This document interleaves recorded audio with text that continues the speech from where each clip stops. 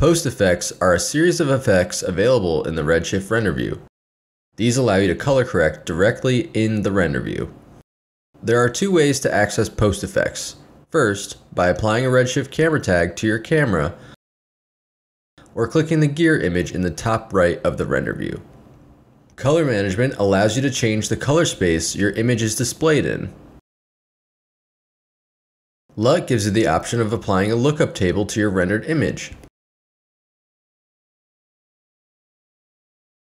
LUT strength changes the strength of the effect, 0 meaning no effect is applied, and 1 fully applied.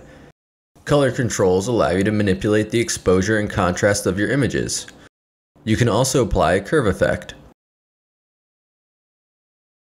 Photographic exposure is interesting. Here you can change the ISO, shutter speed, and f-stop of your camera. The more overexposure allowed, the more your image will begin to blow out in the highlights. You can bring this value all the way down to prevent any of your highlights from blowing out. Vignette is pretty self-explanatory. Black crush controls what happens in the darker parts of your images, allowing you to crush darker colors to provide more contrast. Saturation will saturate your image or desaturate your image. Bloom creates a light bloom effect on the highlights of your image. The lower your bloom threshold, the more light blooms appear. Bloom softness controls how soft or tight the bloom is in your image. Tint controls what colors appear in the bloom. The leftmost swatch is the smallest blooms, and the swatch all the way to the right is the largest bloom. The lower the flare threshold value, the more lens flares will appear in the image.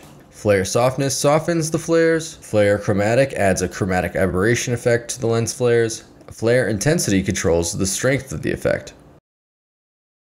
Streak is very similar to flare and bloom as it affects the highlights of your image.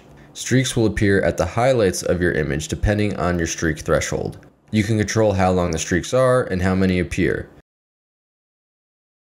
If you'd like it to apply directly to your renders, check this box.